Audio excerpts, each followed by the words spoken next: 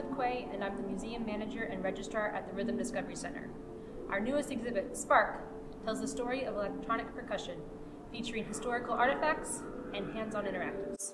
Learn about early vibraphones, which were one of the first instruments to use electricity to produce a unique sound. View a variety of electronic mallet instruments, looking at prototypes from the 1980s and how they've evolved into the professional equipment used today. What colors and shapes have been used for electronic kits? Drummers still want to look unique, changing the look of their kits. Experience for yourself the feeling of playing on an electronic kit, and experiment with our kick pedal and contact mic interactive. View one of the first drum machines, produced in the 1950s, which could loop 12 different popular rhythms of the day. Ever wondered what the inside of a drum machine looks like? Now you can, with our disassembled Roland R8. See a variety of drum machines and pads from the 1980s to the present day, and marvel at the different shapes and sizes.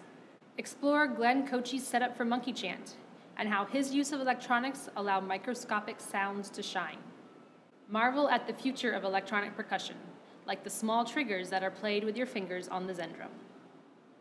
I think it's really cool that PAS funds something like this for all ages to be able to come in and learn about percussion and where it came from and where it's progressed to now. And it's a hands-on activity. It's not just look, but you can actually play the instruments. It's a lot of fun for all ages. It's really interesting, looking at the evolution of the electronic drum set from how it started to now. So you guys should definitely come check it out. It's awesome.